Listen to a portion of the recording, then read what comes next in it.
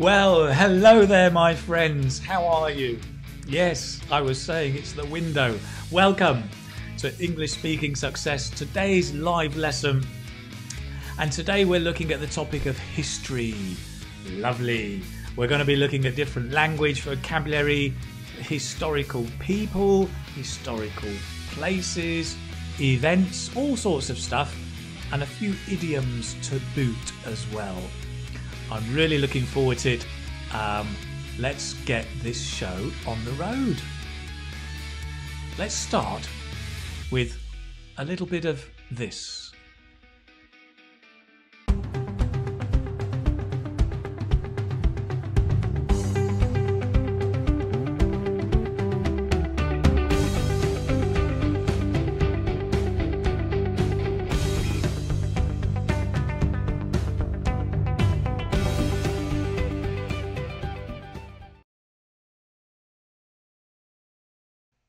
Hello, my friends, and welcome. Nice to see you here today. It's a lovely day today. It's a little bit overcast, but the temperature has dropped and it's nice and cool. It's almost as though there's a hint of autumn in the air. In fact, there were lots of, as I was walking down the street this morning, did you know most mornings I like to go out for a little walk, go for a stroll along the main promenade, and already the leaves are falling down. We've got these crisp brown leaves crunching under our feet, under my feet. So yeah, autumn's already in the air. September. So it's a change of season, a change of feeling. So yeah, I'm looking forward to autumn. I think this is going to be a great autumn. What about you guys? How are you all doing? Let's say hello. Let's see how you are. Who have we got? We've got Ramandeep Kaur, nice to see you. Sultana, thank you very much. Christine from Thailand, hello. Nisa says autumn is her favourite weather. Great. Radhika, nice to see you. Emmy as well. Mohammed Al-Fahad, nice to see you. Great. James. 为什么我一看就像起了 I can't read all of that while I'm on the road, on the go. Too slow at reading. Loading 2%, nice to see you as well. Jechel Baloria from the Philippines, lovely to see you here. And Chitra Ajish, hi to you too. It's lovely to be here. We've got people from all around the world coming together. For some of you, it may not be autumn. For some of you, you may have different seasons. I remember when I lived in Malaysia, I lost track of the seasons. I didn't know if it was winter or summer because it was always 30 plus degrees and we had basically the dry season and the wet season. But it rained so much, I didn't know when it was the dry season. But a lovely place all the same. Great. So today, as I mentioned, listen, we're going to look at history. Now, history, for a lot of people, is a difficult topic because history is something you think about when you were at school, right? It's a subject you studied at school.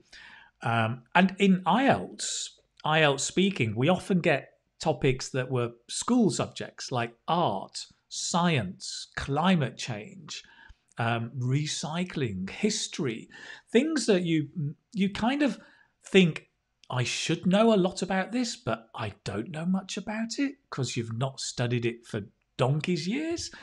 So it can be quite tricky. So today I'm going to try and give you some ideas, some language that we can talk about and some resources that you can go away and do a bit of research. Come on, guys. If you don't know much about a topic, go and do some research, if possible in English, so you get not only the idea, but the language also in English, right?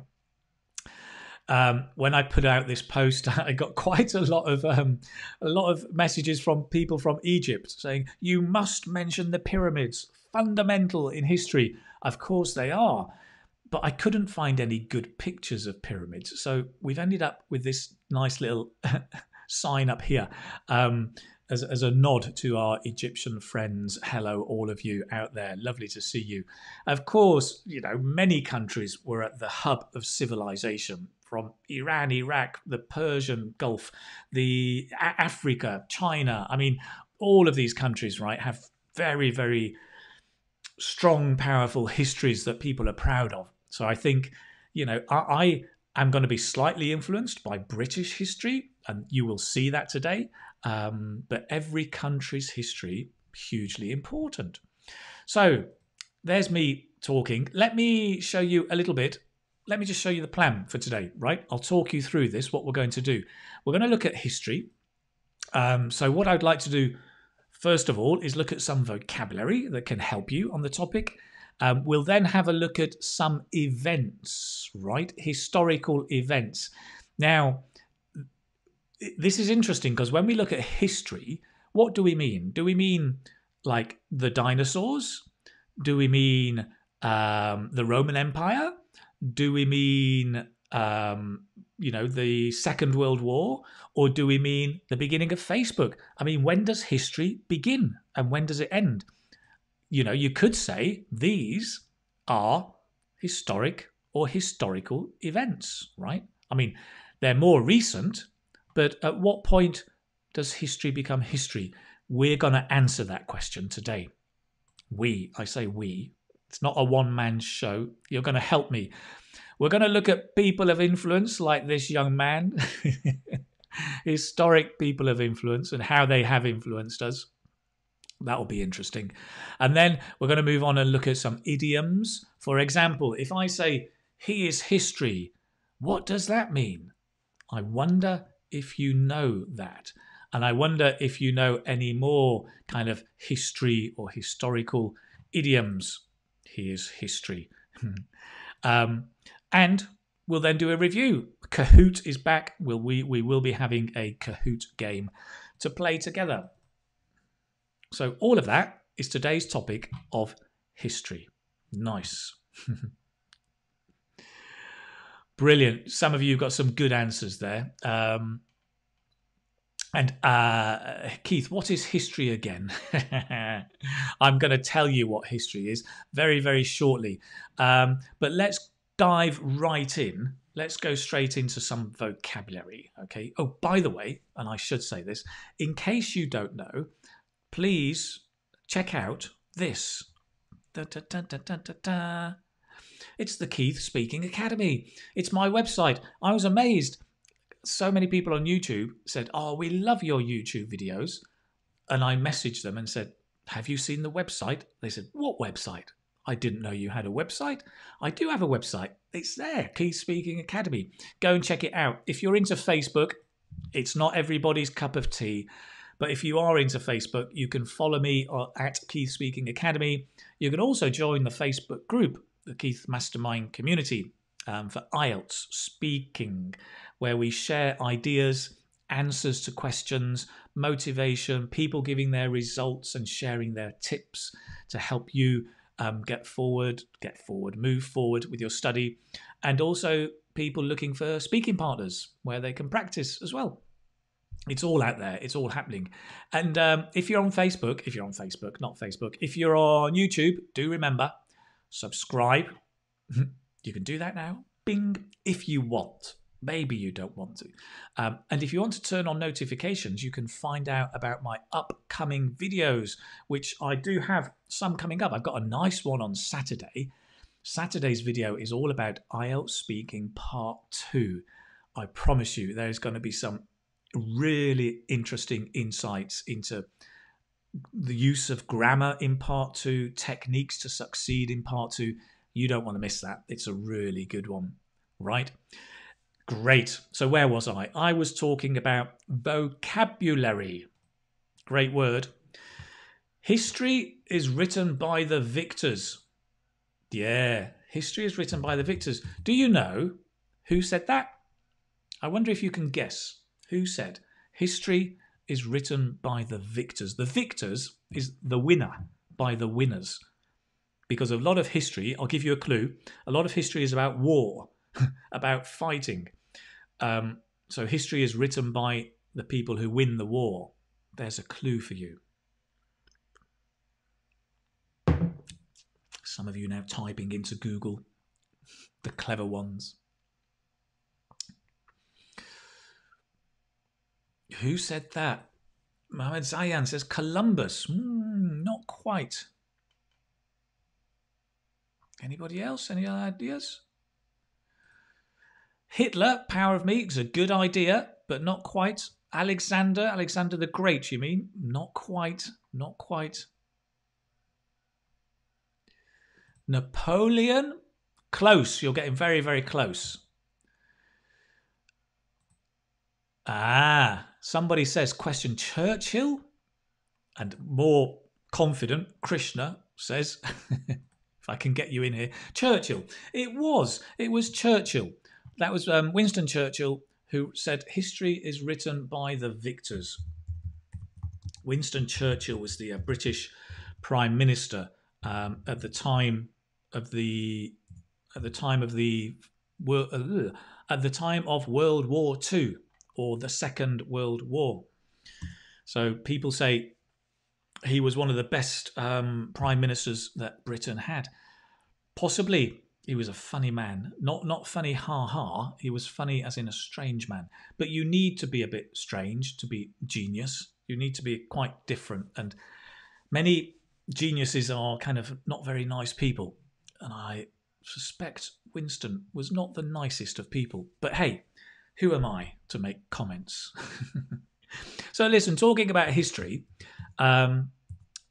as I said earlier, some of you may not know much about history because you studied history at school, and since school you haven't really touched on history.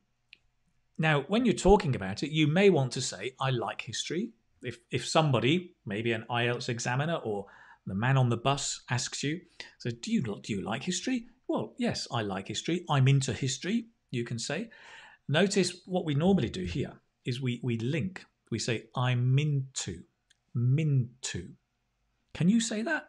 Minto. I'm into.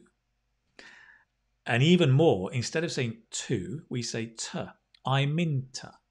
I'm into. I'm into history. Say that. I'm into history. Good. I'm into history. Or I'm not into history. Not into history. I'm not into history. Let's try it fast. I'm not into history. Yeah. If you like history, right? I'm into history. I'm a history buff. A buff is like a fan. We use it like I'm a film buff. I'm a history buff. I'm a food. No, I'm an art buff. Different ones we can use it. You can't use it with everything. But history, yes. I'm a history buff. Means I like it, just to make that clear for everybody. However, it may be the case that you don't really like it. So you can say, I don't really like history, and emphasize the really. I don't really like history. Yeah. When you're learning language, don't just read the words aloud. Listen, get an audio and listen to the sounds. Listen to the intonation. I don't really like history. And try repeating it. I don't really like history. Yeah, that's nice. I can hear you out there in India, getting it right. Good. So you can say that. I don't really like history. Or you can say, I'm not overly interested in history. I'm not overly interested in history. Try that. I'm not overly interested in history. That's it. It's nice. So what you've got, in effect, there are some really nice adverbs. And adverbs just make your language a bit richer and emphasize things. I'm not overly. Overly means too much, right? I'm not too interested in. I'm not overly interested in history, which might be the case. To be honest, when I was a kid, I wasn't a fan of history. I found it confusing. I found it dull. It wasn't until I left university and started travelling that I became interested in history. Because for me, history and geography are so tightly intertwined that it makes no sense to study them separately. But when I suddenly visited a country and learned about the geography and the history, like when I came to Spain, I thought it was fascinating, and I became much more into history. I wouldn't say I'm a history buff, I'm not a huge fan, but I do enjoy history. That's the thing for me. Right, good. Let me check in with you guys. This is a nice expression. Lyndall says, yeah, history is not my cup of tea. Fair enough. Fair enough. Param says the same. I'm not overly interested into... Oh, right. Not into, but in.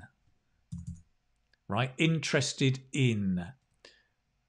So let me highlight that over here as well, because that is important. We say I'm interested in something. Oh, come on, highlighter. Let me put that up there. Yep, I'm not overly interested in history, so I can say it's not my cup of tea. Perfect, Param, perfect.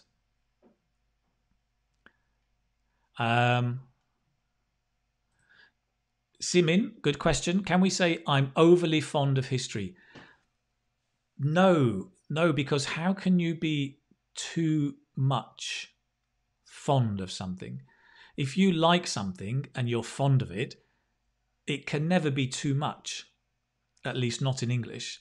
So I think what you want to say here is I'm really fond of history. I'm very fond, because it's never too much. Unless you're addicted. I think the only case is if you're addicted, like you spend every day reading books and you're ignoring your family because you're reading history books all the time, possibly, but it's very unusual. I would say here, yeah, I'm really fond. I'm just going to change your post there, Simin. I'm really fond of history. Yeah, that's what I would say in that case. Nice question, though. Yes.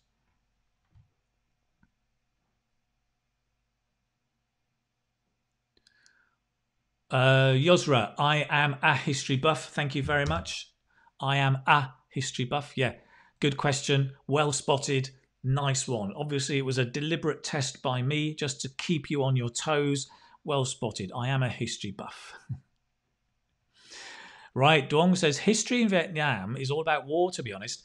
Well, do you know what? As we will see, history around the world is 90% war. How sad is that?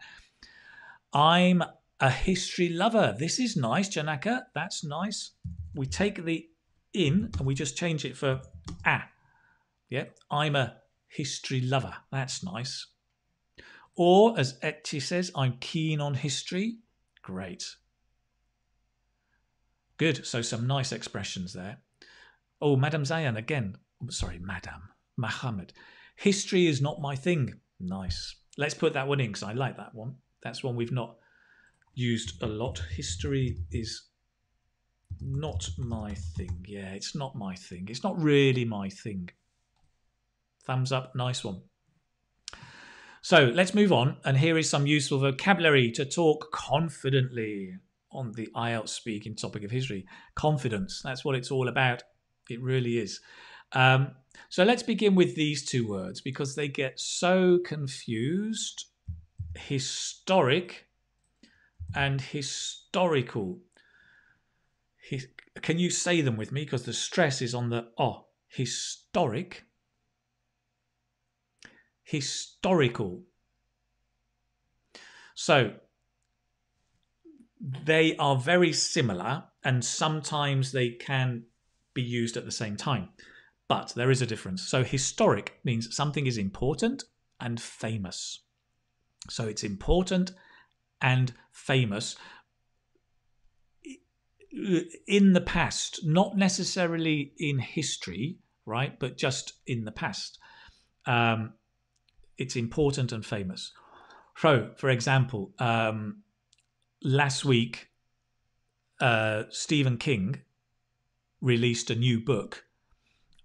And I think it's going to be a historic book. I think it's going to be a historic book, right? I think it's going to be important and famous. It's not about history. It wasn't released years ago. It was released last week, it's a horror book, but I think it's going to be historic, meaning it's going to be important and famous. However, historical means it's related to a period in history. So there's another writer, Stephen Queen, who's a historian. He writes about history, and he published a book last week, and it's about the First World War. That is a historical book, because that book is about a period in history, the First World War. It's a historical book. I don't think it's going to be important. I don't think it's going to be famous. So it's not going to be historic, in my opinion. But it is historical. Can you see the difference? Well, okay. Let's check if you can really see the difference. Let's have a look at a question, okay? I'm going to ask you here to choose the correct word. So, whoops. There are two sentences with the pictures. So number one, when Charlotte Worthington won the BMX Olympic gold, come on, it was a historic or historical moment. And number two, if you look at the map, we can use this historic or historical map to help us explore the city. Write down in the chat box, number one, which one, and number two, which one. And let's check if you've got this nailed, if you can ace this. Okay, so number one. Okay, great. Number one, historic. Yeah. Also, Lucky Girl says historic. Good. Who else? Kerry Milk says historic. Right. So when Charlotte Worthington won the Olympic gold, it was a historic. I'm having trouble with my highlighter today. The gremlins are here. It was a historic moment. Right. It wasn't historical. It was historic because, going back, historic means important and famous. At least for us British people, but also because it's the first time in the Olympics anybody has done a backward somersault with a twist, which is what she's doing there. So it was historic. It was not historical. It wasn't in history. I mean, it was literally last month. So number two, has anybody got number two? Duh, Keith, what do you think? Well, number two, historical. Well, interesting. UH says historical.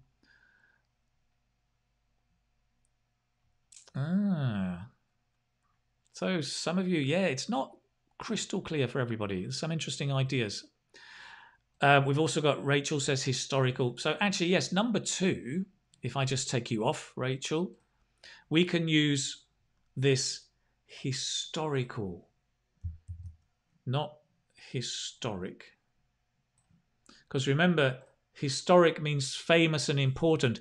Now, I don't know if this map is famous and important. It might be, but definitely if you look at it, right, it's a very old map, right? It's related to a period in history. It's historical. I mean, it looks like that's from 200 years ago. It's actually a map of Paris, maybe 200 or 300 years ago, maybe much longer. But it's historical. It's related to history. Okay, so that's the difference. But as I say, that map, if it's a famous map, then yes, it's also historic. So it can be both historic and historical. Can be. But look at the difference in meaning. Excellent. Got it? Got it. Excellent. Well done, guys. You're there. You've got it. Now, more words. We're going to move on and carry on. But as we do that, I just need a little something to keep me going so I don't get too dry. Ba-dab sheeby dooby dooby dooby bum bum bum. Straight back in. Ba-dab beeby dooby dooby. Why do I need a jingle when I'm here live? Other words, history. Historian.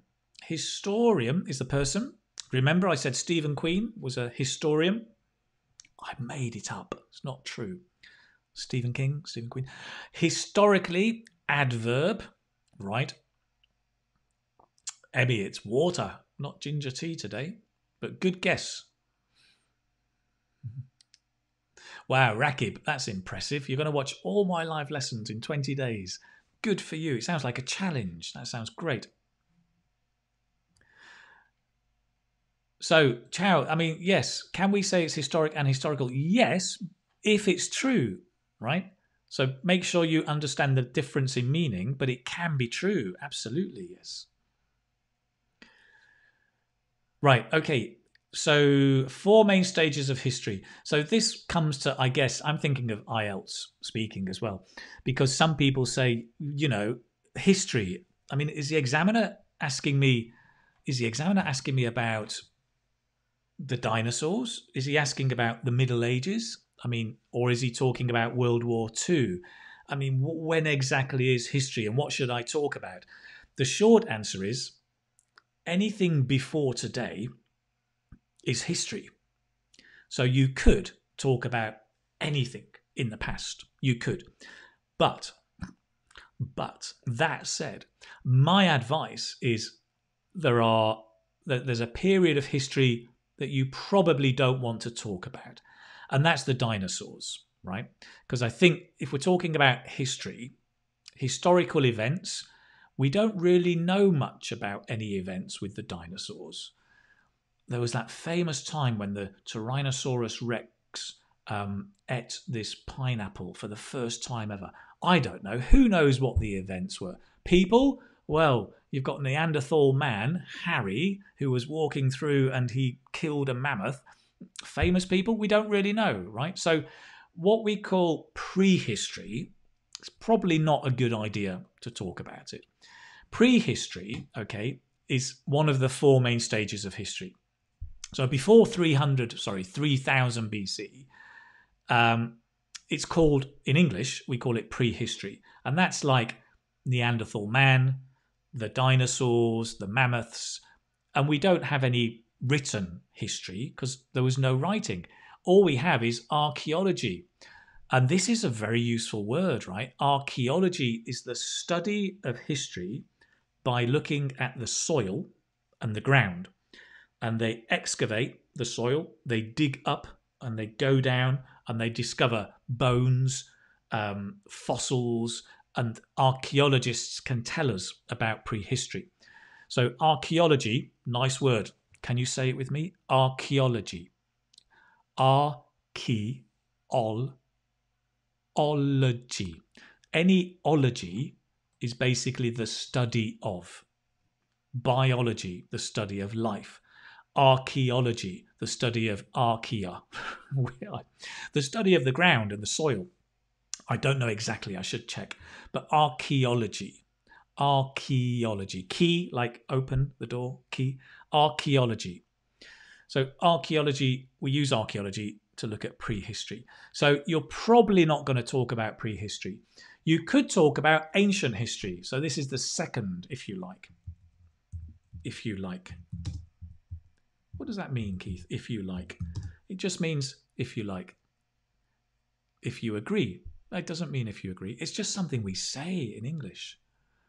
Ancient history, 3000 BC to 500 AD. And because this is when really the writing began. So in 3000 BC, more or less, the first attempts at writing or making symbols to express something written down was around 3000 BC and onwards. And so we have some documentation of history. And we call this, in English, ancient history, right? 3000 BC to 500 BC. I mean, if you're not sure, go to this website. This is amazing. You know Wikipedia, right? Did you know there is something called Simple Wikipedia? And it's the same as Wikipedia, but in simple English. Oh, hallelujah. Simple English Wikipedia. What a great idea. So I had a look at this one, right, which was talking all about history, ancient history. Just bear with me. And let me show you. Guys, moderators, if you could share the link, that would be fantastic. And you can have a look as well if you like later. But this is it. Fingers crossed. Simple English Wikipedia. Now, this is going to be too small for you to read, I guess. But just to give you an idea, it talks about archaeology, was what I said, right? Which is where we're looking at things that were made or used in the past to learn about that time. And then it talks about the chronology. It talks about prehistory, older ancient history from 3000 BC, coming through to, there you go, the famous one, the Egyptians making the Great Pyramid of Giza. You've then got the Indus Valley civilization. You've got the Shang dynasty in China. So that civilization, 600 BC. You've got in the Middle East, the Hittite people. So this is the older ancient civilization coming right up to basically, well, King David. You've also got through to 100 BC, all sorts of people. You've got Siddhartha, somebody mentioned them. The Buddha was born here. Alexander the Great, you talked about earlier, 331 BC. And then Rome, the Roman Empire, basically. And also the first time Chinese rule Vietnam. Look at that. And to the end of the Roman Empire. So here is all kind of ancient history. This is actually quite a nice little timeline. If you just want to pick out some simple events that happened in ancient history, then here they are. And of course, if you want detail, you just click, it's Wikipedia. But the beauty of it is it's in simple English. It's super simple. I love simple Wikipedia. What a nice idea. I mean, Wikipedia in itself is a brilliant idea, but simple English Wikipedia? Come on, doesn't get any better. So that's it, ancient history, coming back. That was the second one, right? Ancient history, obviously lots you can talk about events and people. Now, moving on from 500 AD, so BC before Christ, and then the year 0, and then AD, Anno Domini, is after Christ. You've got the Middle Ages, basically. What we, again, in Britain and English, we call the Middle Ages. Don't get it confused with middle-aged, because I am middle-aged, right? If you're around 40 or 50, you're middle-aged. It doesn't mean I'm from the Middle Ages. Oh, I've had students say that before. Keith, are you from the Middle Ages? No. You mean I'm middle-aged? Yes. Okay, yes. I assure you, I am not from the Middle Ages, like Outlander or something. So that's 500 AD to 1500 AD, post-classic. So we call this post-classical history. You could talk about that. Or you could talk about modern history. And modern history, basically, is kind of the 1600s, you know, from the discovery of America, and I know that's earlier, right? But kind of that era, 1600, going around to the Great Industrial Revolution, thinking about Europe and Britain, and onwards, the post of the Age of Reason, the Enlightenment in Europe, where we all became born again and enlightened, and then we became stupid again. Up until today, that's modern history. So you can talk about that. There's lots of stuff you can talk about.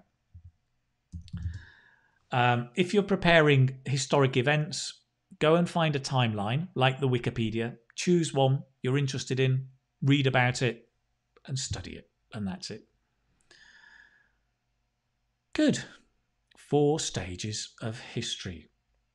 This is a bit of a history lesson. It's not meant to be a history lesson. I am not a historian. I am not an expert. But it's useful to see what we understand by different stages of history. Right. Fabio, hello. Where is your historical mug? My historic or historical mug. My famous mug, I don't know. I haven't got a historical mug. Saitama. Oh, Stephen Queen. Nice one. Brilliant. Good. Mikhail, thank you very much for that. Some people are asking after Christ, it should be AC. No, it's actually Anno Domini. which is the Latin. So before Christ. Why do we have English and Latin? It is interesting, though. But Mikhail, you're absolutely right. Naja says, if you are from the Middle Ages, you could surely help us learning history. Come back in time with me. Oh, very, very good. Like it. Good. Emmy says Iraq has many historical places in Babylon. Absolutely. And you can talk about that as well. Okay, good. That's well, yes, that's true. That's true. I'm sorry, reading your comments. Keith, how old are you? 54. I turned 54 this year. Okay. I'm going to move on. Amazing timeline. Okay, we're going to have a bit of fun now because I'd like to first of all show you another timeline tool. And I was looking for a good timeline tool. I want to share this one with you. Again, moderators, if you could share the link of this one, Amazing Timelines in History. I'll just show you very briefly. And I just love this. I think it's so useful as a tool, not only for IELTS, but just for learning about history. It's such an easy to use tool. I'll try and show you how it works, and then you can go and explore it on your own. So basically, right, you've got the timeline at the bottom down here, and you click on something. It's got, you can't really see, but it's got 5 areas. It's got government at the top. It's got literature and arts, science, and then travel and exploration. So rock art painting, and it tells you about it here. But then if you move across, right, and you can move to the next thing. I'm going to zoom in a bit, contract the timeline. And you've got the time at the bottom. Can you see that? You've got the years at the bottom, right?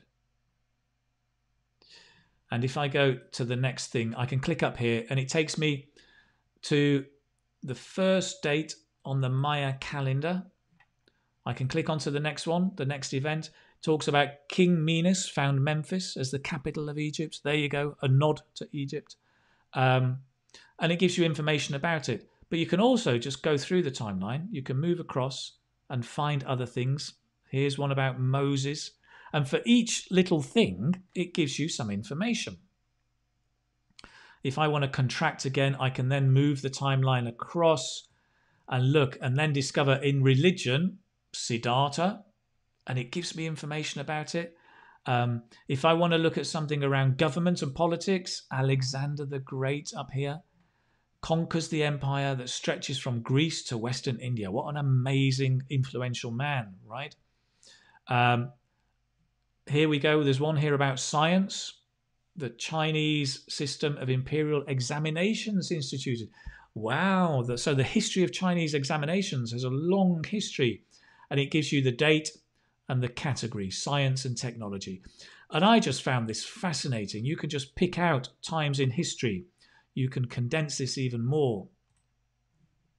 And you can bring it up to more modern history. So here you go. Construction of the Trans-Siberian Railroad. This is more modern. And if you want to expand it, you can. But you can go and have a look at all of this in your own time. But what an interesting timeline to pick out things in history. So that's it. It's wdl.org. And I think the guys will share it with you, right? wdl.org. Brilliant. Nice. Very, very nice. So let me come back to here. Sorry. Yeah, you can see it there. World History Timeline. Now, another interesting thing about history is about what came first. And I'm going to share this with you. And this is from the Arts and Culture Google website. Google has some amazing websites around arts, culture, science, and technology. And this is a game. And if the moderators share the post, you can play this with me. at the same time. I'm going to play it now. You can give me your answers or you can play with you. And it's basically what came first. You know the old adage, the old saying, what came first, the chicken or the egg? The chicken. Oh no. Oh, the egg. Oh no. We don't know. But they've created this game and it's a test. It looks at historical or historic events, and you have to guess which came first, which is the oldest. It's an interesting test of your history, but not only is it a test, you can learn a lot because it gives you the answer and the information. And just dedicating 10 minutes of your time to playing this game will teach you so much, and you'll probably learn one or two examples you can talk about in IELTS speaking. Okay, let me show you. We'll play it a little bit. So it asks me what came first. For example, is a famous church, obviously, and that's one of Van Gogh's paintings, right? So if we launch the experiment, I'm just going to share with you. Now, this might be a bit small for you. I'll try and make it a bit bigger. What came first? Oh, and there's a time limit. Oh my gosh, you have to go quickly. So the Griffith Observatory or the Sleeping Gypsy? I think that observatory looks quite modern. So I'm going to go with the Henry Rousseau. I think he's older. Yay, got it right. So I get 29 points. The faster you answer, the more points you get.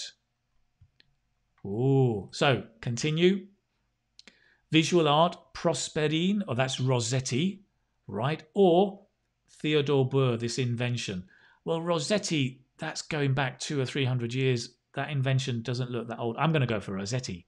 I think that's older. Oh dear. Oh dear.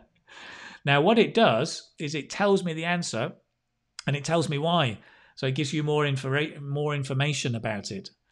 So the Bourg Arctus is a combination of an arch and a multiple king post truss design. Right, okay. So, and you can continue. ZZ Top, I love them. I'm a sharp dressed man. William Wyler, film, Best Years of Our Lives. That was definitely earlier. Yeah, 1946. So that's modern history, right? Continue. Betty White, again, modern history, or the Tower Bridge. Oh, come on. Oh, the year of opening. The Tower Bridge must be older. But maybe it's a trick. Oh, no, Tower Bridge. Yes. Look at all these points I'm getting. If you're playing on your own, difficult game. It is a difficult game. Annunciation, Leonardo da Vinci or the Osaka Castle? Osaka Castle must be, what, 1600s? Da Vinci, I'm going with the Osaka Castle. Oh, no. Da Vinci, 1472, of course. Oh, dear.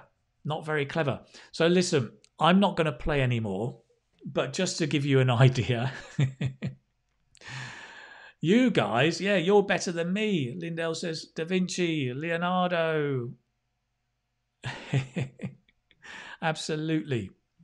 Right, I'm going to do one more. I just love this game. I'm going to play one more. The Great Ziegfeld, that looks like 1950s, or Rolling Stones, they're really old, aren't they? Year of first activity, 1960s. Seafield, 60 to 66, 65. I'm going to go for Seafield. Yes, 36. Well done. Get in there. What was that? The Great Ziegfeld, 1936 American musical, directed by Robert Z. Robert Z. Didn't know that. But I remember the Rolling Stones. Right, good. Guys, that's it. I could sit here all day, but I fear you would get a bit bored watching me play. You can go and play on your own. It's a fun game. Go and check it out. Right, okay. It's time for another.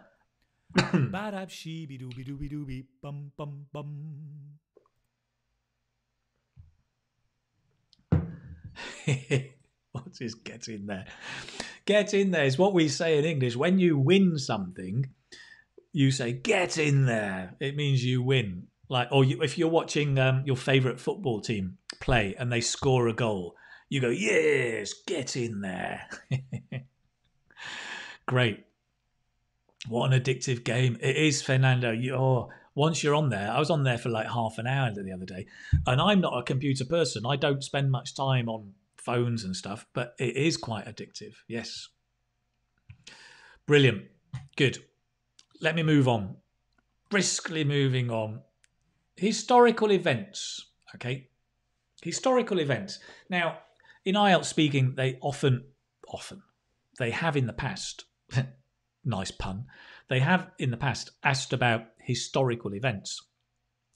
And if you look at history, as I think Dung said earlier, most of history is war.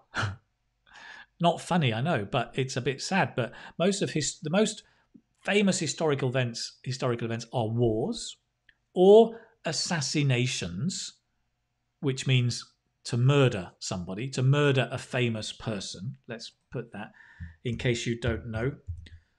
To murder, i.e. kill, a famous person or a person. You may remember the assassination of... Oh, come on. No. JFK, Robert Kennedy. You may remember the assassination of Kennedy. Lots of famous politicians are assassinated. Revolutions. Now, gosh, the Russian Revolution, the French Revolution. Around the world, there have been revolutions which are similar to wars, but not exactly. So it's interesting. I mean, again, arts and culture, Google. Google, unbelievable. It's just amazing what they do, right? But if you go to the arts and culture site, and again, the link is there if you want to have a look. If you don't believe me, right, history is all about war. Just look at this. Historic events. So they say historic, meaning famous, right? But these are also historical. But just have a look. World War One, Cold War, Vietnam War, Pacific War, Russian Revolution, Franco-Prussian War, Hiroshima, Apollo program. Oh, that's nice. The first one without killing. Watergate scandal, Russian Civil War, the Suez Crisis. Okay, fair enough. The Second Boer War. It's just the Crimean War. It's just war after war. Invasions, right? United States invasion of Panama. It goes on and on. So you've got crisis, war, revolution. To be honest, it's enough to make you want to stay in bed the whole day. It really is. History, revolutions. You've got different crises or crises. Yeah, basically historical events. Not much fun. But let's look at the language. Let's look on the bright side. Let's look about the language we can use. So if we're talking about a historical event, maybe you're talking about a war or an assassination, you can say it took place in, and the time, right? In 1892, for example. It took place in, and then the time. Or it goes back a long time.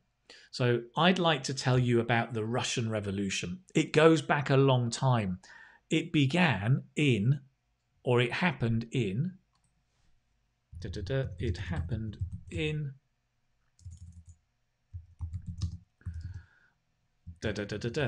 Now, I don't know the date of the Russian Revolution, so I'm going to use a trick. I'm going to say it happened at the start of the century.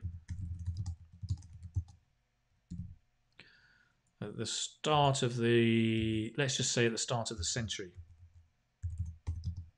It happened at the start of the century, or it happened at the turn of the century.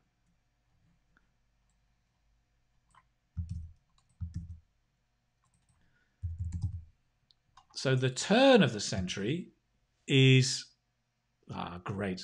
We've got it actually from Anna. Anna says 1917. Brilliant. Anna should know. That's good. 1917. But if you don't know and you want to talk about it and you forget the date, remember, IELTS is not a history test. It's an English test. So if you forget the date, it doesn't matter. Oh, it goes back a long time. It happened in the last century, at the start of the last century. It happened at the turn of the 20th century. Bum, bum, bum, bum, right? Or it dates back to 1917. And again, the time it dates back to. But again, you could say it dates back to the last century. You could do exactly the same. If you don't know the date, don't worry. There's lots of things you can say. It dates back to the last century.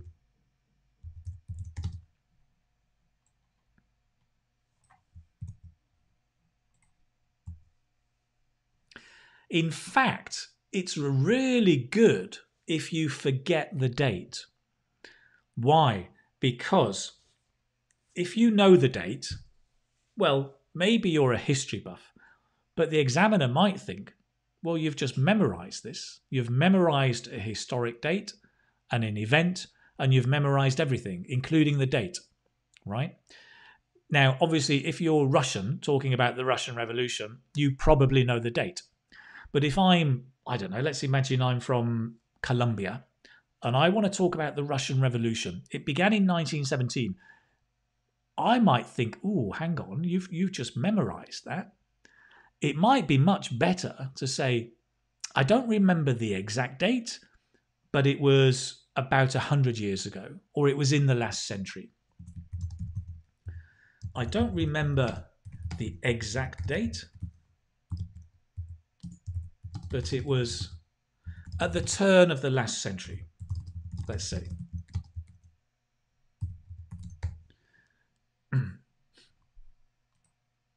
Now that's good.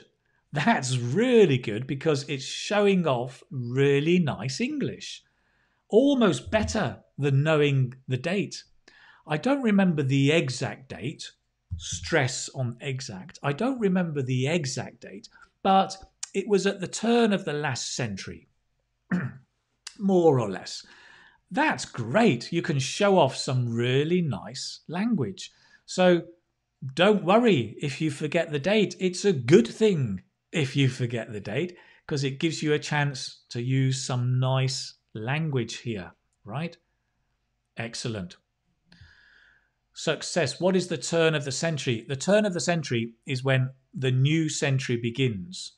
So, for example, 1999, when it changes to 2000, it turns to 2000, right? It's the same with birthdays. So this year, I turned 54, right?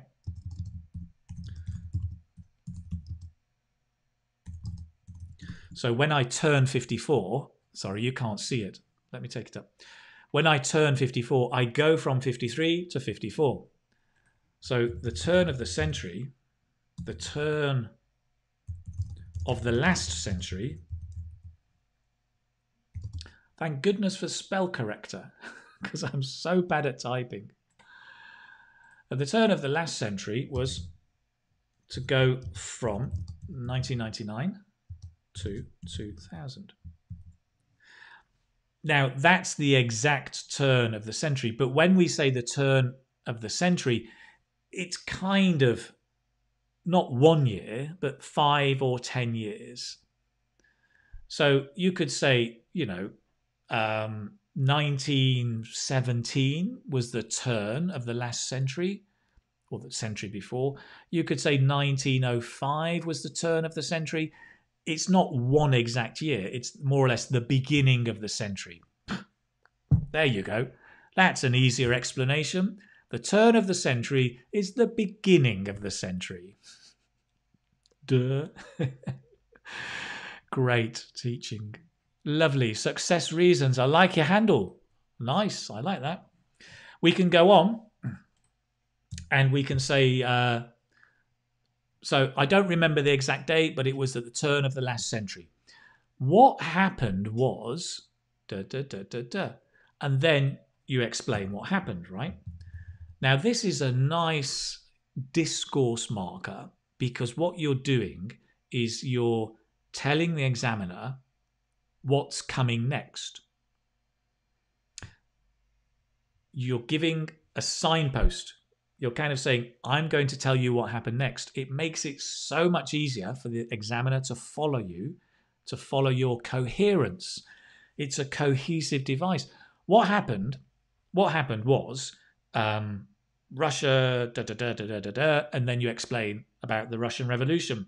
I don't know enough about it, so I'm not going to try. But you can use this expression. What happened was. So you can begin with the time when it happened, what happened was, and then maybe how you feel about it, maybe. So what happened was, yeah, but what, okay. Right, Pradeep, you said what happened was in the 20th century. But what happened was, what you want to do here is to explain what happened, right? So that's followed by an explanation. So not quite that. You could say here, for example, what happened was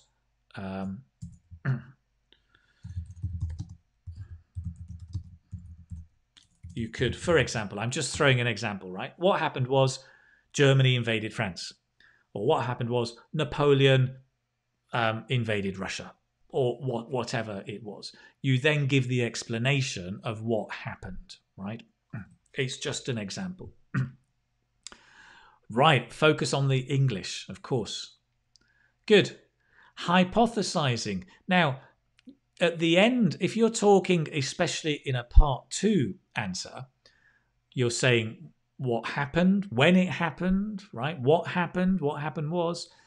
At the end, you may want to hypothesize because you may say, well, this and this and this happened. But imagine if history was different. If Germany hadn't invaded France, or if Napoleon hadn't done this, or if Napoleon had done this, today we... So if this had happened, today we would or wouldn't... If he had succeeded, he would have changed the course of history. So you're using here, it's a third conditional, right? We call it a third conditional. And the third conditional is imagining how things in history might have been different. This didn't happen, but imagine if it did happen, what would be different? If it had happened, he would have changed the course of history. So you could use that to talk about famous people. For example, there's a famous person in English history called Guy Fawkes. I actually made a YouTube video about Guy Fawkes. If you check out my YouTube video about historical events, it's about Guy Fawkes, and he tried to blow up the Houses of Parliament. Right? But he failed. Now, many people in history fail. And here's your opportunity to show off complex grammar. Guy Fawkes tried to blow up the Houses of Parliament. This dates back, maybe 400 years ago. I can't remember the exact date, but I think it was at the turn of the 16th century. And what happened was he didn't like the government, so he made a plot to take some gunpowder. Even today, we call it the gunpowder plot. He put the gunpowder under the Houses of Parliament because he wanted to blow up the Parliament, the government. But he failed. If he had succeeded, he would have changed the course of history. British history would have taken a different direction. We would have had a different government, and today things would be very different. Wow. Look at that. I mean, you're just throwing in some great complex grammar, imagining, hypothesizing about a change in history, right? Imagine if things were different. It's the third conditional. You can use it in many different ways, but basically it's had, it's the past, it's had, he had, the past of have, plus the past participle, and then would, and then again have changed with have, would have, and the past participle. That is it. Hypothesizing, imagining. Interesting. Okay. Now. Good. Let's have a look. I'm sure you've got some examples here.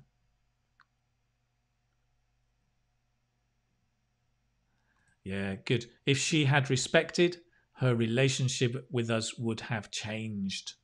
Yes, good. If this hadn't happened, today we wouldn't watch V for Vendetta. Good.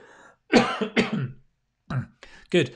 Notice, if you're talking about the past, the event, if this hadn't happened, if the consequence is in the past, it's would have done. If the consequence is in the present, then it's conditional. Would watch, wouldn't watch. So this is perfect. Great.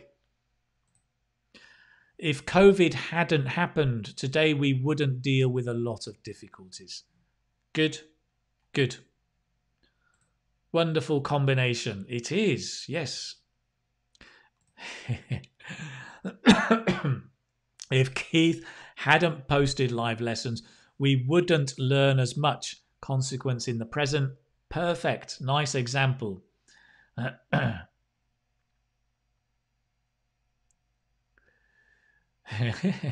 English language is making Keith a historic man. Ma'am or man? Okay. Pradeep, yes and no. It's a good question. We must always use would have, third conditional. Yes and no. In the second part, if the consequence is in the past, yes, would have. But if the consequence is in the present, just would. It's mixed conditionals. We can mix up conditionals. If Einstein had not been born, we would still be in the dark ages. Yeah, nice. We would still be, I would change the position there of your still, right, in the adverb. And for some reason, we talk about the period of time in the plural.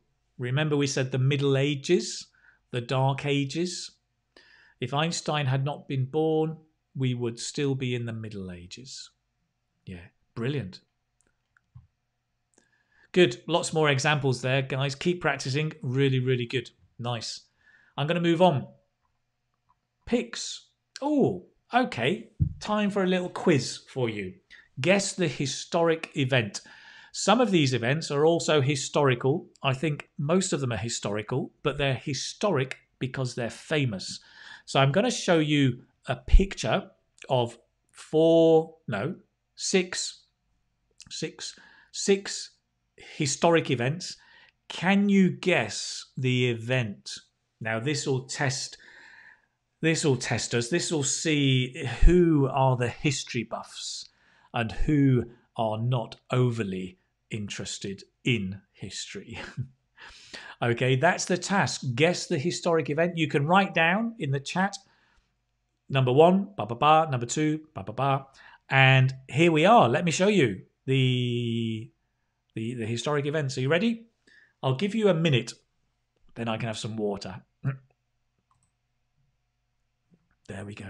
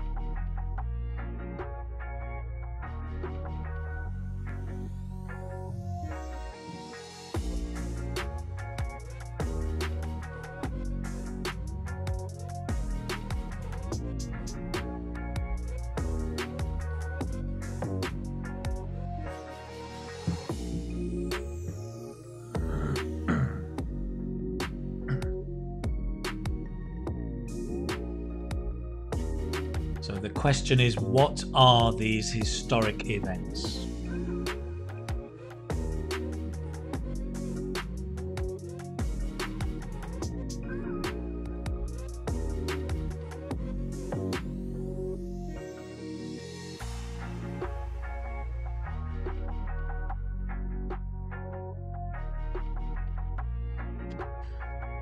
Okay, brilliant. I like that music. Sunset and beaches. So let me share some ideas with you, some of your answers, and let's have a look. I'll just share some of your answers first. If I can I? Or maybe I can't. Ah, it won't let me. Why won't it let me? Come on.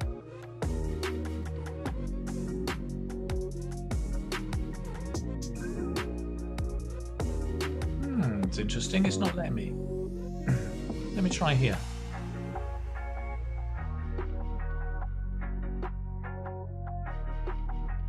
No, I'm going to have to take the picture off. Let me take the picture off. So number 4, first on the moon. Okay, we've got Goxian says Martin Luther King speech was number 2. What else have we got? Apollo prefect. Okay. Number 2, World War II. Number 3, Napoleon.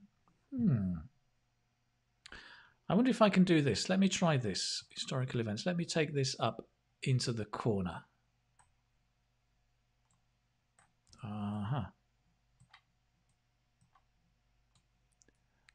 There you go. Can do that. So that we know what we're talking about. Apollo moon reach, number 4.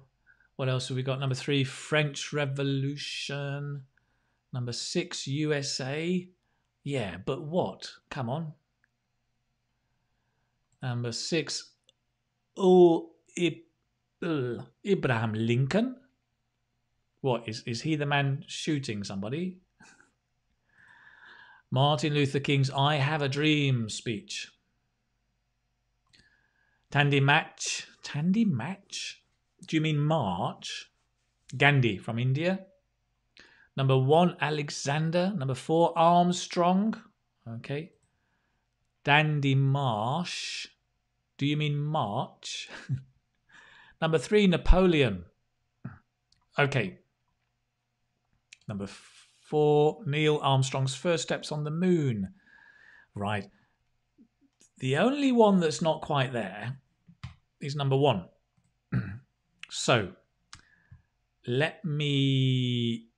How can I show you this so you can see the pictures as well? I'm stumped. I wonder how I can show you so you can see the pictures as well. I know. Let me do this. Technology is amazing, isn't it? Right, bear with me. Be patient, my friends. I think we can do it like this. I think I've got a solution. I'm a solution. Okay, here we go. I can take that off because I've got it here. So, guess the historic event. Number 1. Nobody got number 1. It was signing of the Magna Carta. Now, if you're not British, you're probably thinking, what on earth is the Magna Carta? The Magna Carta was signed, I can't remember the exact date, but it was around the 11th century. I think it was 1066, actually. And the Magna Carta was where the king at the time, and I can't remember exactly who the king was. Was it King John? I think so. He signed basically the first constitution in Great Britain. So the Magna Carta was like a constitution, the foundation of the law for present-day Britain. Number 2, Martin Luther King speech. I have a dream. I have a dream. I have a dream. Number 3 was indeed the French Revolution. You could just about make out the flag. That's a nice phrasal verb. To make out is to just be able to see. It's not clear, but you can just see. You can just make out the French flag. But that's a classic picture, right? With the flag and the not the peasants, but the people fighting and the soldiers on the other side. Number 4, landing on the moon. Neil Armstrong. Number 5, Gandhi. You're right. It was Gandhi's Salt March. March, as in walking. It was a walk. But when we talk about soldiers, soldiers don't walk. Soldiers march. So in English, we called this the Salt March because they were walking like soldiers with determination to steal the salt. It wasn't stealing, they were taking the salt to tell the British to go back home. It was about time. Number 6, it was Abraham Lincoln. It was indeed. It was the assassination of Abraham Lincoln. Do you remember assassination? To murder, to kill, assassinate. The assassination of Abraham Lincoln. All of these are historic events.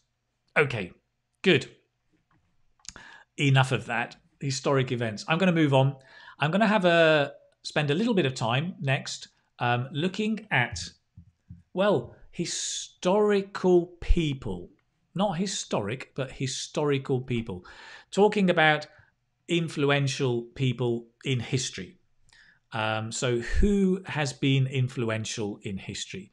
Who do you think is an influential historical person? Maybe Abraham Lincoln, maybe Gandhi, maybe Neil Armstrong, possibly, right? Before you answer, or as you answer, I'm going to show you a quick video of what the people on my Facebook group said. I asked everybody in the Facebook group, who has been an influential historical person. By the way, do remember, if you haven't joined the Facebook group, go to Facebook, check it out. It's Keith's Mastermind Community for IELTS Speaking. You can join and come and participate in these discussions. So let me show you what you said and a few of my comments about it at the same time.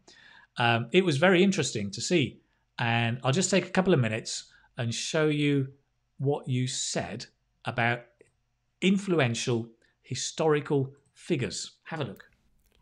So let's have a quick look at some of the historical figures that have had a strong influence on you. People that have had a strong sway on you. Right, we've got, first of all, Steve Jobs. Right, of course, very influential, complete genius, the guy from Apple. Ramanujan, I'm going to confess my ignorance, I'm not sure who that is, sorry. Schlimbo says Winston Churchill, but not for his inspiring speeches, but for his sheer determination. What a nice collocation. Sheer determination. Lovely language. He must be one of the most famous Britons of the 20th century. Yes, indeed. I agree, actually. Yes.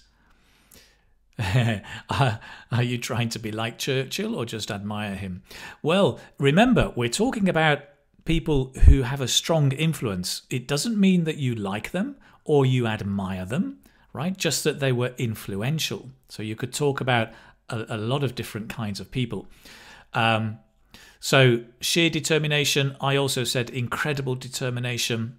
Very nice. Great. Who else? William Shakespeare. Well, the poet that every British schoolboy hates, but a lot of British adults love. We come to love him once we can start understanding him. It's very difficult English. President Ho Chi Minh, right, patriotic leader of Vietnam, wholeheartedly dedicated himself to the country. Another lovely collocation. Wholeheartedly dedicated himself to the country. Nice, Hong An, great. We've got, this is a tricky question. Okay, I don't have anyone in mind, only my mum. Now, your mum, okay, Florence Nightingale, yes, historical figure. I don't think you can say your mum is a historical figure unless, I mean, historical figure does mean somebody in history who really has some kind of fame or is well known or stands out. You know, otherwise I could say my granddad was a historical figure, but he wasn't really. So I think be careful of using your family. I think you need to go much wider. Now, Sarah says, surprisingly, I can't think of anybody. Still, I study economics. I could name Adam Smith and John Maynard Keynes. Yeah, the invisible hand, right? All of that. Great, nice, good. Who else? It's an absolute $1 million question. But who is your answer?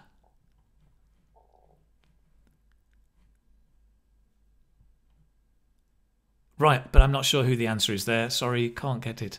I must say Siddhartha Gautama, the founder of Buddhism. Right, yeah, absolutely. I firmly believe, another good collocation, I firmly believe that not only me, but many people have been motivated to overcome challenges in life. Absolutely. Who else have we got? Mustafa Kemal Atatürk. He's the founder of modern Turkish Republic. Interesting, great. Kaltenborn and Ola Grimsby, due to their vast knowledge related to manual therapy. I didn't know that. Interesting. Napoleon Bonaparte. Interesting, Sophia. Very interesting. Mother Teresa. Well, I think she can be counted as historical. Yes, absolutely. Without a shadow of doubt, the iconic Eiffel Tower. Oh, Melendres. Be careful here. It's a good answer, but you're talking there about places. We're talking about people. Let's see who else we've got. Our history is full of celebrities. Maria Theresia, Kasia Franz Joseph, and Adolf Hitler for the other side. How they influenced me? Great. And then you go on to talk about that. By developing the school system. Okay. Nice. Good, Sonia. Well, Marie Curie, another one. Omar bin Al-Khattab. His life story is very inspiring, right? Obama and Ho Chi Minh again. Excellent. So some interesting ideas to give us to talk about famous historical people. Remember, we are talking about people who've had an influence, and so people who are probably well known or famous to some extent, rather than your family members, unless they are famous too. Great. Thanks for those ideas, guys. Yeah, very, very nice. Very interesting. A wide range of different people. And obviously people are tending to choose people from their own country's history, which makes total sense, right? So excellent, good. And I see you've got lots of different people here that you've been messaging. Talking about influential people then, let's look at the language, because it's really useful to look at how we can describe influential people, right? Somebody who has influence. So clearly you can say he was very influential. It's a tricky word, so make sure you get the pronunciation right. Influential. It's a shul, with that dark L, if you like. Shul. Influential. So your tongue touches the top. Influential. Nice. He was very influential. Or we can say he had a lot of sway. To sway is to move. It's a bit like the boat. When the boat sways in the water, and it goes from side to side, then it's swaying. So somebody who has a lot of sway is they can move people, right? This is more informal, but absolutely fine for IELTS speaking. Absolutely. He had a lot of sway. Or he pulled a lot of weight. Again, somebody who pulls weight, they're able to have influence. He pulls a lot. He carries a lot of weight. He pulled a lot of weight. He pulls. Well, in the past, yes. He carried a lot of weight. Again, slightly more informal. He has a lot of authority. Again, I'm going to go had because it's historical. He had a lot of authority. He had a lot of authority. authority. Authority is, how do you explain authority? It's your control and command over people or a field or a subject. Stephen Queen, the famous historian, he has a lot of authority in the world of history, right? He's well known and he has a lot of command. He's a master in that area. Stephen Queen. Everybody's going on Google. Who is Stephen Queen?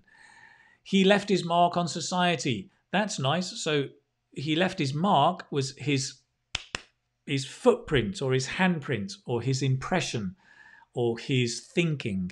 He left his mark on society. So he had an impact, basically. Whoops. He had an impact. So all influential people, you're going to be saying, they left their mark. They left their mark on society. He left his mark on society. Mother Teresa left her mark on society, making the world a better place. Good. So those are different expressions you can use to talk about influential people. Right. Now, what's next? I'm just going to take... Where are we? Yes, I'm going to take a break. Am I going to take a break? No, I'm not going to take a break. I'm going to move on to the next one. Let me show you here because I lost track of here. We've been talking about history today and we've been looking at vocabulary and we've talked about historical events, modern history as well as ancient history. We've talked about people of influence or influential people, right? So let me move on and talk about some idioms when we're discussing history. Idioms. Okay. Let me move in and move over here. Some things we might say are, this will go down in history. To go down in history just means to become famous. To become famous. You can say that about an event or a person.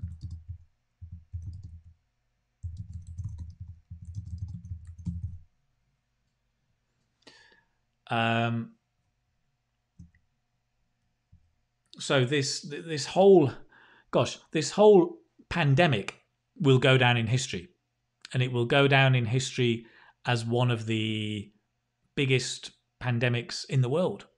In history, it will go down in history as one of the biggest pandemics ever.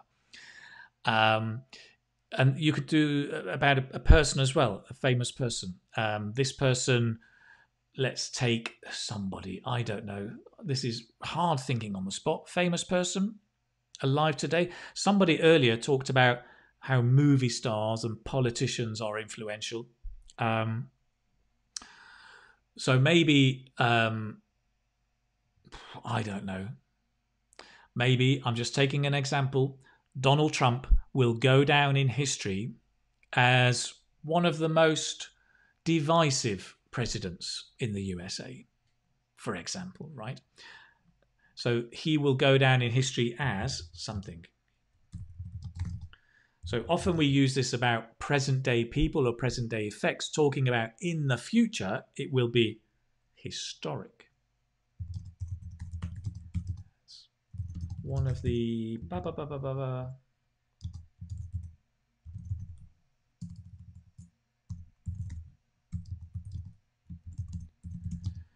For example, right? Something like that. So to go down in history as. The key thing I want you to notice is as.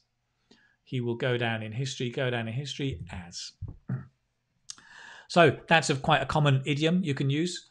Similarly, with the same meaning, this will make history. This pandemic will make history. It will become a famous historic event. This will make history.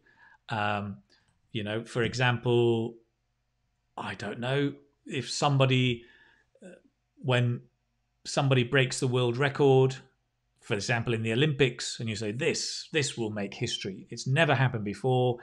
It will make history. It will become famous. So that's the same meaning. Now, he is history, slightly different. He is history means he's finished.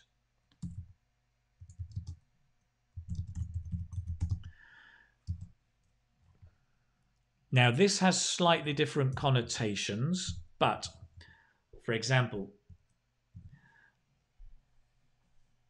let's take, for example, if somebody is a famous politician and they lose their power and they will never come back into politics. Let's imagine they I don't know, they were corrupt, they stole money, and their career is destroyed. You say that person is history. It means they're finished. Their career is finished. Their opportunities are finished. He's history. He's finished. It can also mean that person's going to die. If somebody says to you, "You're history," it means I'm going to kill you. It's a bit of a joke, right? Oh, he's history. It means he's going to be killed. He's going to be killed. But it's more of a light-hearted joke when it's used like that. But generally, his history means he's finished, right? If Messi broke his leg, people would say, "Oh, his history. That's it. End of his career. He's finished. He's finished." So often it's the end of their career. I'm struggling to get good examples today, aren't I? I don't know what it is. I'm kind of blocked. Right, good. What else have we got in idioms? We've got also, if I could put the clock back, I would. If I could put the clock back. It's basically, we're going back to the conditionals, right? But it is seen as a bit of a set phrase or an idiom because you're not literally putting the clock back. To put the clock back is to take the time to go backwards. In the old-fashioned clocks, before digital clocks, you would wind it, you would put it back to go backwards in time. But we're not saying literally, but we're saying, if I could go back in time, I would do things differently. If I could put the clock back, I would do something differently.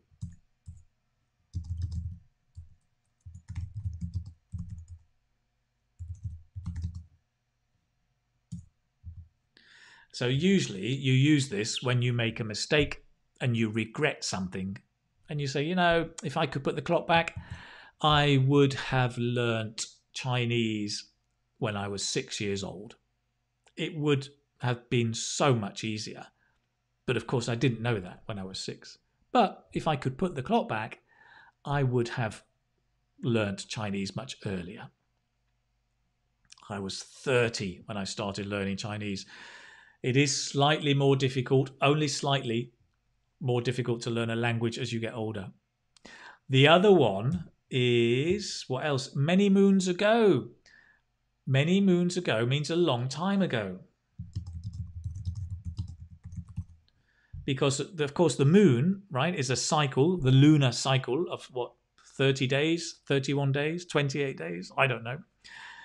So that cycle of time, if you say many moons ago, then many months ago, many cycles of the moon ago, just means a long time ago. A long time again, a long time ago. Yeah.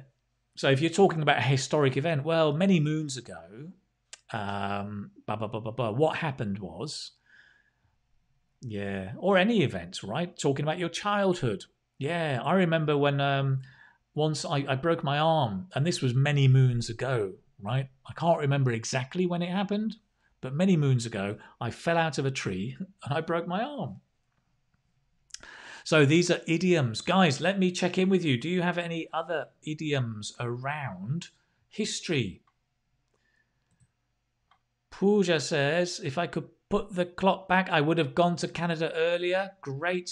Very, very good example. Many moons ago, I was in London. Lovely. Very, very good. Shutao says, I would have learned English when I was young. Good. Very, very good. Nice. Many moons ago, I was a young girl. Yes. Good. Yes.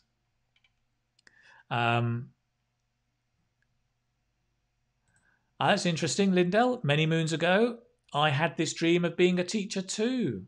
Right. Nice. Lean says, many moons ago, I lived in Japan. I visited Japan many moons ago, and I really enjoyed it. I was in Tokyo. It was great.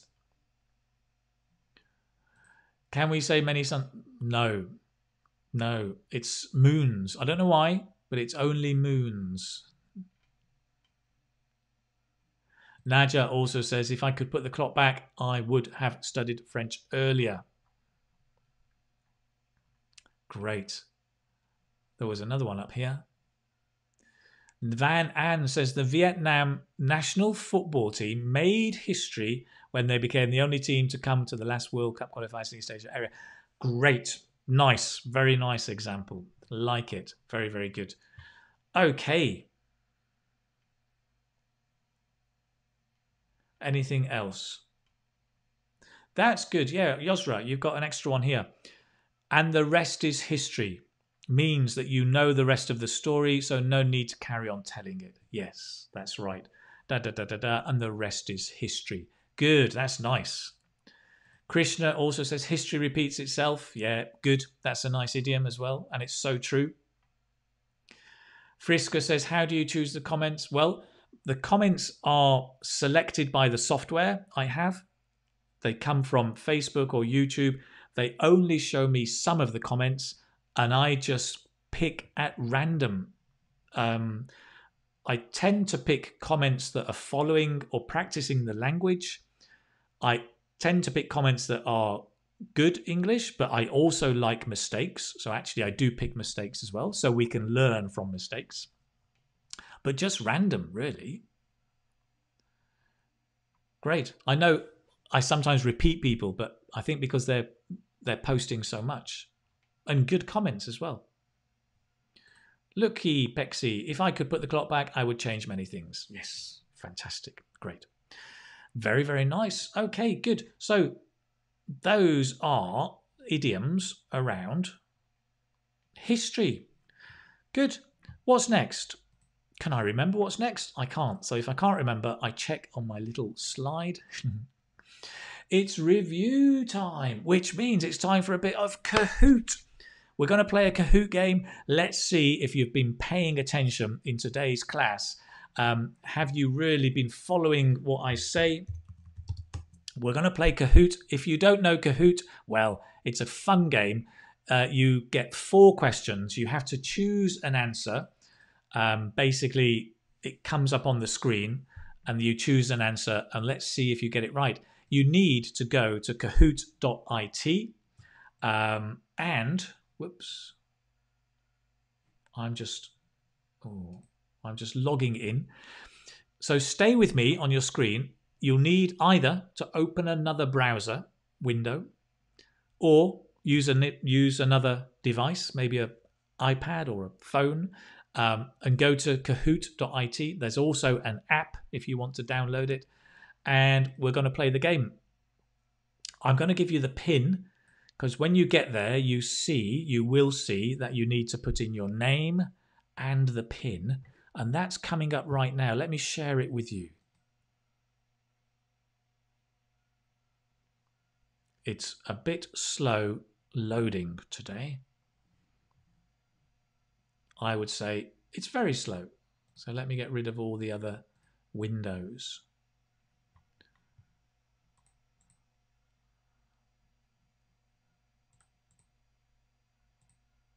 I can hear the neighbour's dog. That dog has been barking for the last 2 hours non-stop. Poor thing.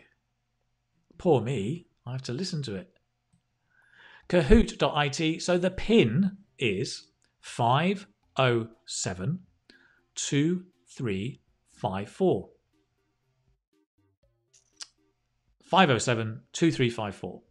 507-2354. There's the pin. Maybe the moderators, you could put the pin in the chats as well. Go in, sign up, put your name in, and we will play in about a minute's time. In the meantime, you can enjoy the music.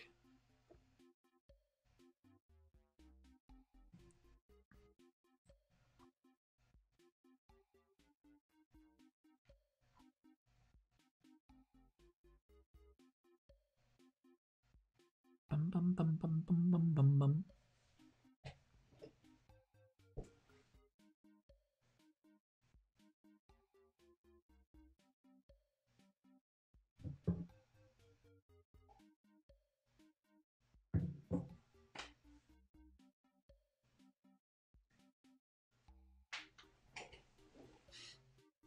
Right, how are we doing, guys?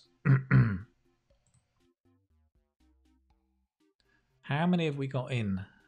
I can't see because I've got to take this Kahoot off.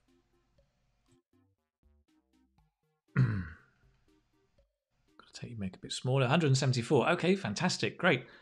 You're still all joining. I'll just give you a few more seconds. 507-2354. Thanks for sharing that, Marcella.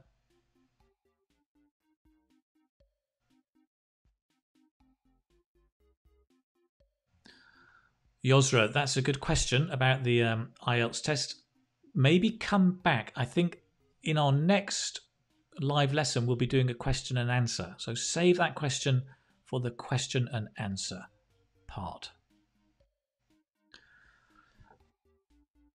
Right. When we reach 100, let's begin.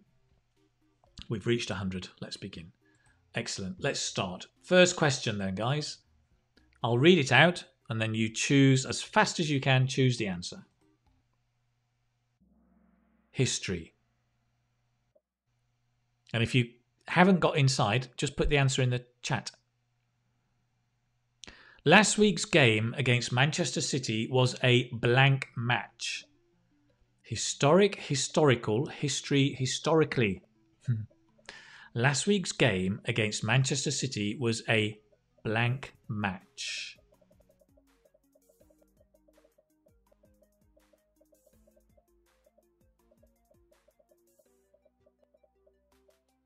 You've got 30 seconds.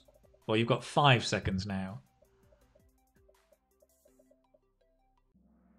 Oh, right. This was a tricky one, but well done. The answer's historic because, of course, historic means famous and important. It's not historical because it's last week. So last week doesn't really refer to a period of history, right? It was only last week. It was a historic match, which means, you know, it will become famous and important. Historic. Well done. Most of you got it right. Nice. Hey, Lenny, nice to see you here. Let's move on. Question number 2. Harry was at the top there. Shu was in second and Jennifer and Jessica third and fourth. Excellent. Question number 2.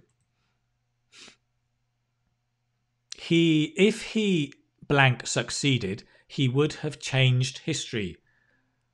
Has, had, have, nothing. If he blank succeeded, he would have changed history. And there's a picture of Guy Fawkes. Do you remember? He wanted to blow up the Houses of Parliament, but he failed. Well done, Thirada. Shilpa, well done. Reham, well done. Oh, look at that. Outstanding, everybody. If he had succeeded, he would have changed history. Absolutely brilliant. I'm so pleased you got that. Vast majority got it right. How are we doing on the leaderboard? Harry is still up there. Pooh is coming second. Jennifer now in third place. Okay, excellent. Question number 3. Many people listen to Gandhi. He had a lot of blank. Swing, swerve, sway, sword. Many people listened to Gandhi. He had a lot of blank.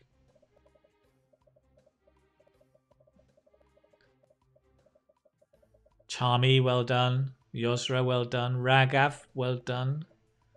Pooh, well done. Is that Pooh in second place? Well done, Emmy and Manny. Nice. Oh, again, absolutely outstanding. 122 of you got it right. Sway. He had a lot of sway, meaning influence, right? He was very influential. I love it. Well done. Next question, and I think it's the last one. Oh, we're still up there. Harry, 1208, is still in first. Pooh is in second, and Huang Li has jumped into third place. Valentine is the highest climber. Here we go then. Last question. This goes back a long time. It happened many blank ago. Planets, moons, suns, stars. This goes back a long time. It happened many blank ago. Come on, guys. I'm expecting great things from you.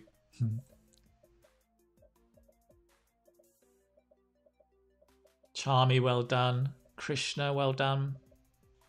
Yosra, well done. Par, Isa, well done. Oh, fantastic. I am very, very impressed. 157 of you got it right. Moons. It happened many moons ago. Of course, meaning a long time ago. Nice. Well done. Good idiomatic expressions. I'm very pleased, actually. Everybody's been paying attention. That is nice. Let's move on and find out who is the big winner. Pooh, you were in third place. Bronze medal on the podium. Huang Li is in second. And first, I think I know, Harry 1208. Well done, sir. That is absolutely fantastic. This will go down in history as being one of the best quizzes, some of the best results. It will go down in history. Guys, you're making history. I think that's one of the best Kahoots we've had.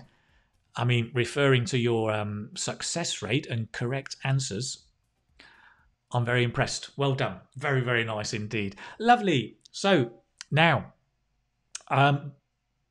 next, we're almost at the end. In the Facebook group the other day, I shared a picture of something called the library. And I wanted to tell you what the library is. I'm going to show you now. It's my latest project. It's something I've been working on. And it's very, very simple, but I want to share it with you. You may be interested. You may not be interested. I don't know. But let me share it with you. The library is this. Basically, I notice a lot of students practice and learn vocabulary by taking a book, reading the words, and learning vocabulary. And that's fine. Sometimes they read aloud. But very often the pronunciation is not right because English writing has nothing to do with the pronunciation. It's so different. So I always strongly recommend students to have an audio to listen to the words. So when you're repeating them, you're getting the correct pronunciation. Now, I'm sure you know that with the live lessons, I take the notes, right? So I've got all my notes, like the notes we've had today, right? So these notes in the live lessons over here, I take that, I put it into a PDF, and I put it onto the website. The website, which is the Keith Speaking Academy, by the way, just to make sure you know, I do have the website. So you can go to the Keith Speaking Academy and you can download the notes. But you've still got the same problem, is that you're looking and you're reading aloud. So you're not getting the pronunciation, right? So the website, obviously, is great. You can go to the free live lessons section, and there you can download the lesson notes. You can click for the PDF, or you can click to study the lesson, or you can download the PDF here. And of course, when you download it, you get it and you can see it. So how do we solve the pronunciation problem? Well, with this. So the library is what I've decided to do is to put together the audio files, a pronunciation file of the live notes. So I take the live lesson notes and I make it into a pronunciation file. Normally about 15 minutes. It's like a mini podcast. You can listen to the pronunciation file and that will help you when you're learning vocabulary to have the correct pronunciation. You can also find the PDFs there, as well as, do you remember recently I've been doing visualizations where we relax and learn English? I've put all the visualizations in the library. And the library is here. Now, you can join the library. You can get the pronunciation files. I put in an ebook as a bonus and the visualizations so that you can practice English as well. I just explain here why to join it and what you get. Basically, at the moment, there are 10 pronunciation files from the most popular live lessons. At the moment, there are 6 visualizations and I think the best ebook I've done. It's called Succeed in IELTS Speaking. That's a bit of a bonus. Now, the library I've created, what I've decided to do as a way for you to help me is there is a very small fee. So it is paid for, but it's very, very cheap. And it's just, if you also want to help support the work that I'm doing, joining the library would be a great way to do it, right? So in there, you've got the ebook, you've got the pronunciation files you can access. You can check them out. You can preview one if you want to check if it's right for you. And it's $3. So basically, I'm just putting a very small fee of $3 to join the library. It helps me out an awful lot to help continue doing what I'm doing. And I think it will be a great resource to give you more pronunciation, help and support, and to learn lots more English, generally speaking, but also for IELTS speaking. So that's it. It's the library. I'll ask the moderators to share the link. I will put it on the Facebook group, and on the website, you'll find links to it as well.